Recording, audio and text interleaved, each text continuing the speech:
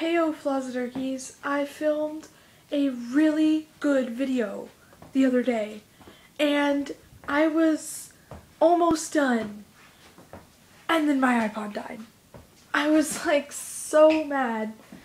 So I had to delete all the videos because right after I made the video I had to go to bed because I had school the next day. So I'll try to remake that video because it was a really good video, trust me on this. I went shopping, if you can't tell, and it's St. Patrick's Day, and if you're not wearing green, then I'm virtually pinching you, which is painless, so don't worry. And I'm not very good at pinching people.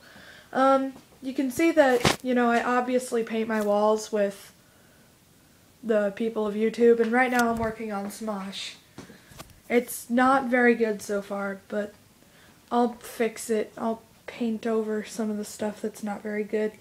And for the arrows, I can't find the right kind of green. Like, I only have these colors, so it's really hard to make that really light green. All I can get is like this really ugly jade green that looks kind of like this. So I've just been kind of wiping it on that mural because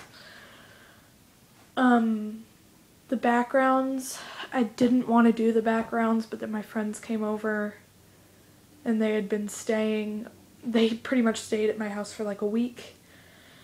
And one night we decided to do the backgrounds and it failed miserably and someone painted their face, so now none of my friends can help me paint anymore, which kind of sucks because, you know, it's like I need some help with this kind of stuff. And the girl that painted her face, her and her sister were really good at painting, so I need them.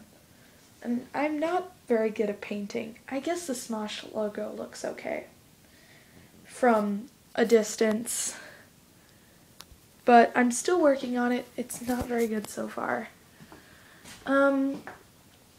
I've also made the outline for Dan Is Not on Fire, Cry, and Alex Day.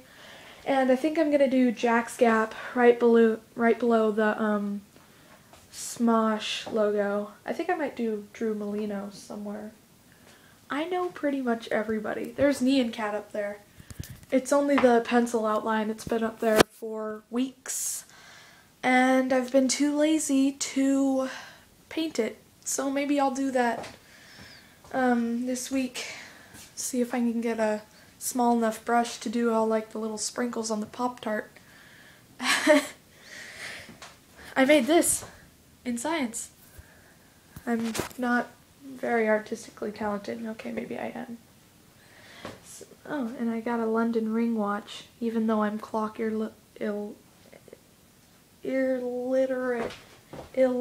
There we go, I said it. Illiterate. I'm clock illiterate.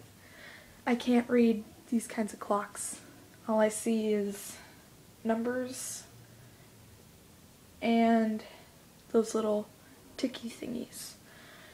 And that's why I have an iPod to tell the time. So, thank you for watching. Tell your friends about us. And I guess I will see you when I see you. Goodbye.